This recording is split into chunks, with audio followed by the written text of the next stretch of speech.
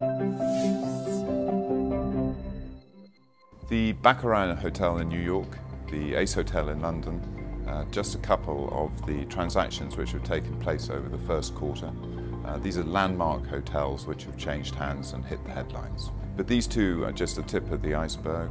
Behind the headlines, a number of transactions taking place around the world. Since January, we've seen $20 billion of hotel transactions take place, and that's 30% of our full-year estimate of $68 billion.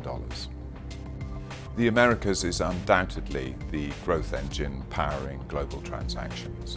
Within the US, portfolio sales increased 150%, and we also saw 5 assets trade at prices of more than $1 million per key. Elsewhere, the strong dollar is incentivizing US investors to acquire around the world.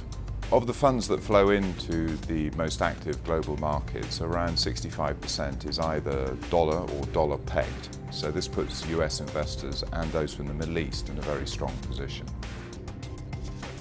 While market fundamentals are generally positive throughout the world, there are some regional variances. Confidence is tempered with caution in some quarters of the global economy.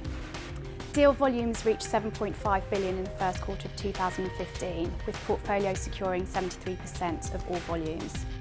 The UK continues to take the lion's share of European investment, and with the general election just around the corner, the second quarter looks to be interesting.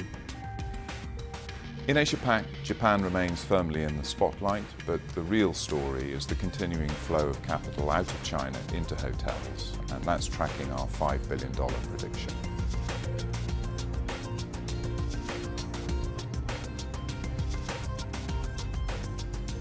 So, an exceptional start to what is likely to be another very active year in the world of hotels and hospitality investment.